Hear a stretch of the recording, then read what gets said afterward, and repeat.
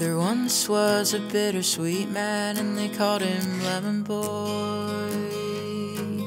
He was growing in my garden, and I pulled him out by his hair like a weed.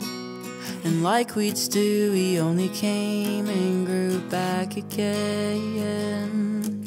So I figured this time I might as well let him be. Lemon Boy and me started to get along together. I helped him plant his seeds, and we mowed the lawn in bad weather. It's actually pretty easy being nice to a bitter boy like him. So I got myself a citrus friend.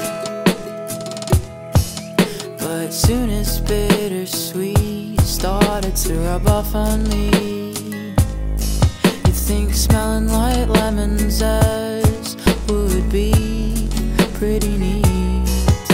I found out that my friends are more of the savory type, and they weren't too keen on compromising with a nice lemon pie.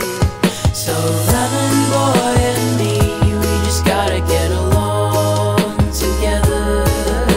I helped him plant his seeds, and we mowed the lawn in bad weather. It's actually pretty easy being nice to a bitter boy like him. So I got myself a citrus friend.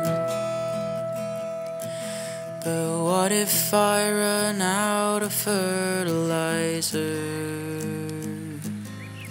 What if the clouds run out of rain? What if Lemon Boy won't grow no longer? What if beaches dry of sugar cane? Oh, well, the whales start to beach themselves, tortoise shells tear away from their spines. It happens all the time. It happens all the time.